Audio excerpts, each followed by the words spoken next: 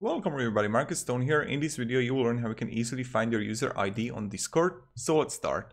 First, what you want to do is just click on user settings, and there are two ways how you can do it. The first one is when you go on your My account, you will see it here, or you need to turn on, when you are going to have turned on stream mode, you need to turn it off, and My account you will see it here.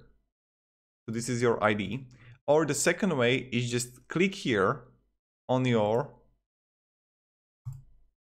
name ID and just paste it, and voila, here you got your ID, and then you just send it to someone so they can add you, and it's really quite simple. So this is how you actually make it, and this is how you find your user ID on Discord. If this video was helpful, you can support me and subscribe. You know how it goes. I'll be really thankful for it.